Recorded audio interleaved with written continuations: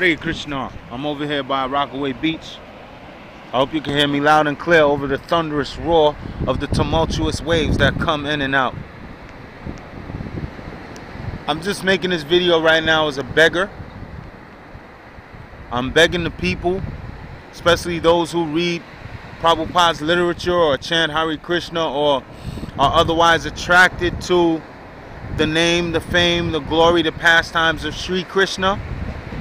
I'm just making this video to beg you to please read the Bhagavad Gita as it is, from cover to cover.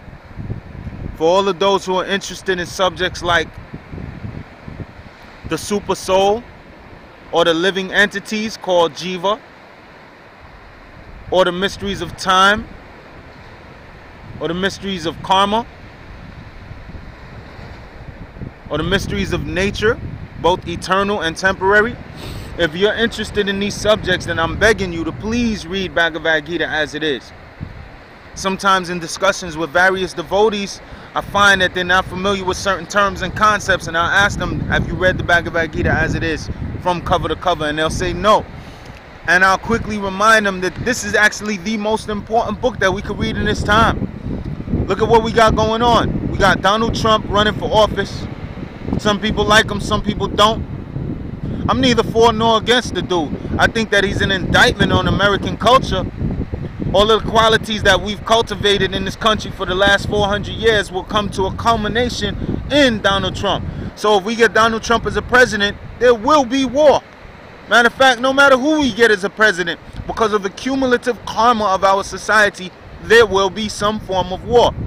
Don't worry about nuclear war. It starts quick and it's over quick.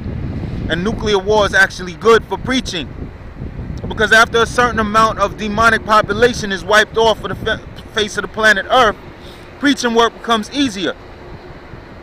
All we're trying to do right now at this point is just alkalize the planet, because it's very acidic.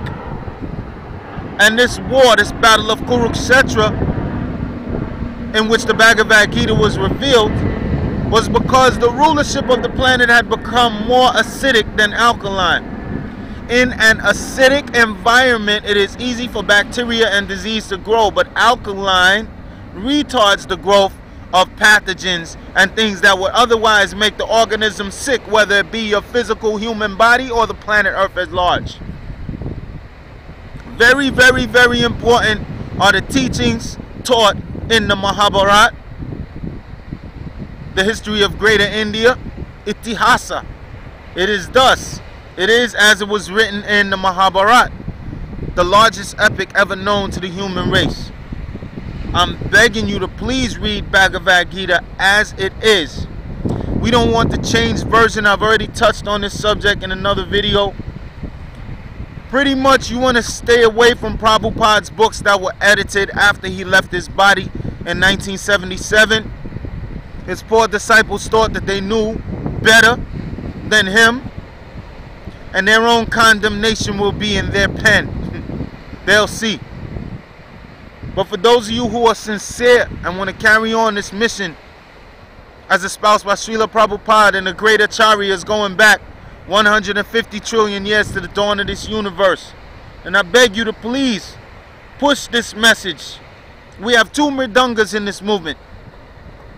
One mridanga is a drum that could be heard for blocks and blocks, and it makes people happy, and it opens up your chakras and purifies the heart, and it reminds us that we are eternal servants of the servants of the servants of Sri Krishna, Radha Govinda.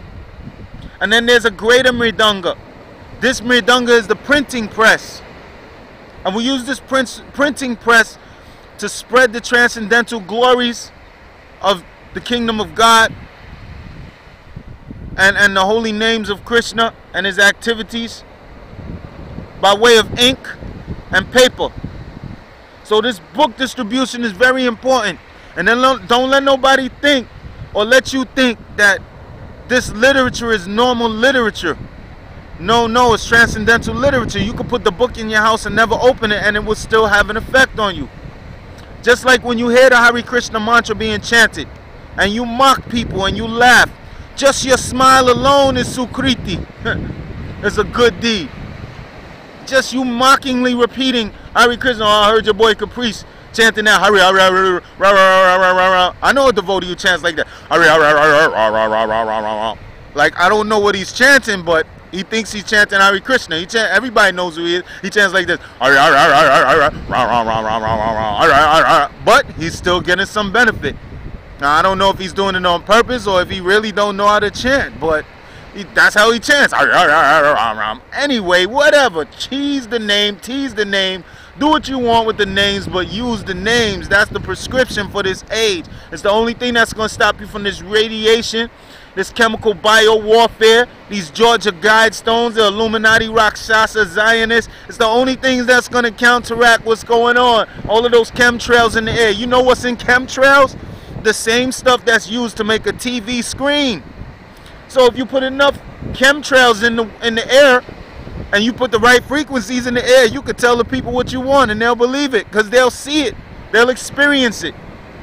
Well, we're trying to introduce you to the transcendental glories of the Lord by way of reading the Bhagavad Gita. It's made for war. It's made for those who are still attached to this material world. Look, I stand on the seashore. This is Tatastha Shakti. This is Tat. You know how you say Tat or Thoth or Jehuti? Well, this is where the living entities in this universe originate, from a place called Tatastha Shakti. It is the marginal potency of Krishna, meaning you can make a choice whether to be ruled or served by Krishna's supreme glorious energy, or you can step into the influence of Maya and start taking these 8,400,000 forms of body. The choice is yours. Krishna is not going to force you to serve him. Nothing is done by force. So anything that's happening in your life is your fault, and it's your glory, and it's your blessing. It has nothing to do with Krishna being good or evil. We chose the lot of life that we're in, and we come in and out like the waves on the seashore. The Bhagavad Gita is giving us clues on how to get out of this eternal wheel of